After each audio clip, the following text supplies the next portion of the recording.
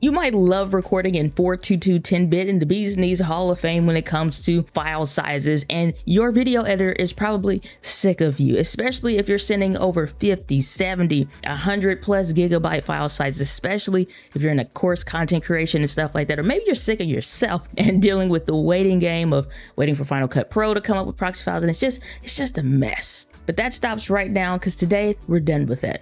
Now, the only thing you're going to need is your SD card, hopefully an SD card reader. And pro tip, right before we even jump into things, use the SD card reader for the kind of card brand you use if you're working with really large files, because those will transfer the files the best to your computer or to an SSD drive, and have your folder system already set up, or at least some space to work with in order for you to do this. But if you got that stuff, let's get into it.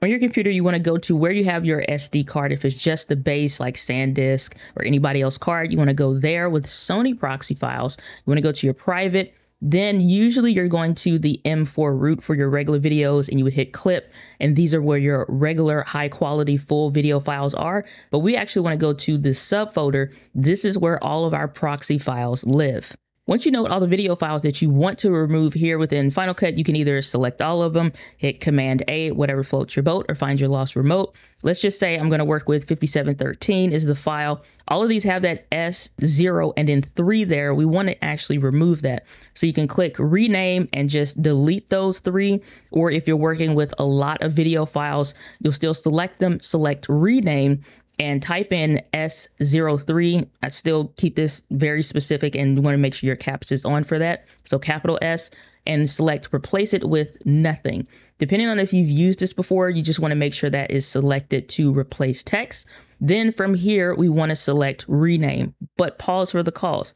Before you do that, if you're going to be editing from your SSD drive, go ahead and make sure that you put your proxy files wherever you need them to be at in a dedicated folder separate from the full resolution files. We need Final Cut Pro to clearly be able to tell the difference between the proxies and the real full-scale files. For this example, I'm going to keep this over here on the SD card, and we're just going to work with this one, keep it easy, and just remove these 3 digits so that I know I have this file. And then I like to kind of mark mine so I know that that's the file that I'm working with.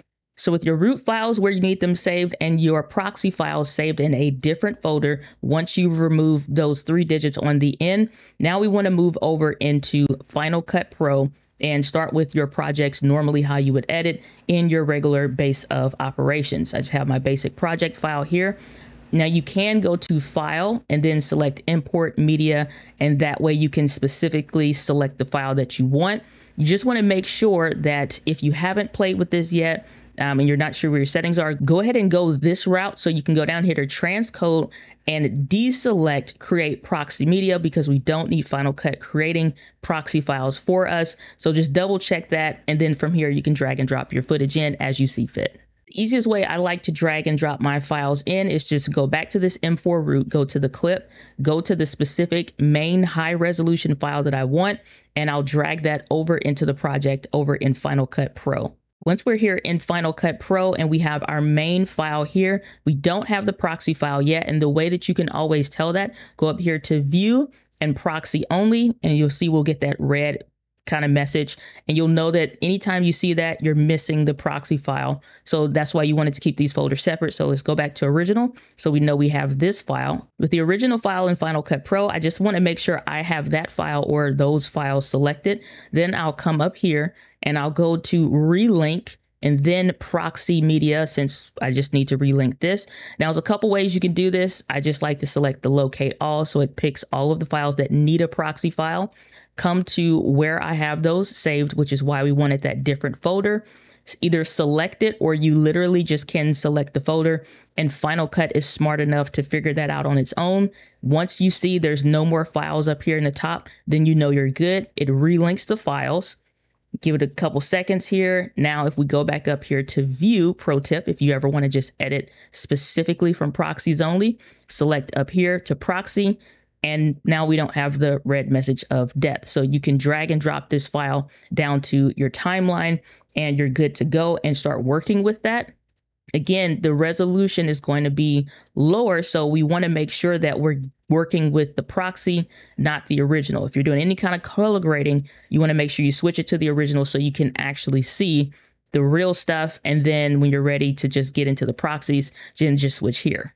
Now, here's another pro tip. If you have the ability in your camera, like on the Sony a6700 or the ZVE1, you have the ability to choose the type of proxy files that you want to bring in. Most cameras are kind of like this with the Sony setup. I like to use the 720p file if that's like a throwaway file and we literally are only using it for a proxy and then we're moving on. If we ever need to kind of export out quickly, we're working from an event and we need to crank out content a lot, especially like posting it on social media, then at that point, I'll increase the quality of the proxy file and we literally can edit from that, throw on a light color grade, and we're off to the races.